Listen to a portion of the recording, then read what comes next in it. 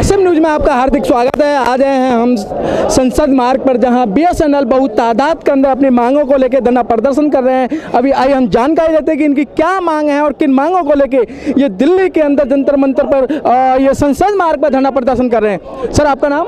ईश्वर सिंह मलिक। मलिक साहब, आप यहाँ धरना प्रदर्शन क्यों कर रहे हैं? हम क्योंकि सरकार के खिलाफ थर्ड सीपीसी, थर्ड पे कमीशन सबको दे दिया।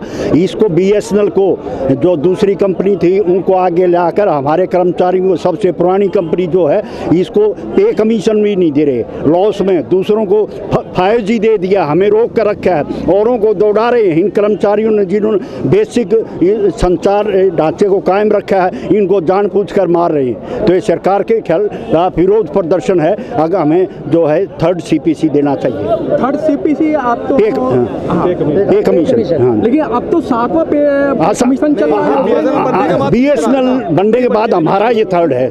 वैसे 7th पे कमीशन सबको दे दिया, वो हमें नहीं मिला, तो हमारे लिए थर्ड पे कमीशन है ये उसे नहीं मिला है।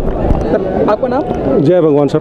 जय भगवान सर, ये आप जो धरना प्रदर्शन कर रहे हैं, तो आप लोग कहाँ से आए हैं? हम करनाल हरियाणा से हैं सर। करनाल हरियाणा से? हाँ जी। तो क्या मांगे आप, किन मांगों? हमारी मेन मांगे तो सर थर्ड पीआरसी के लिए है जी।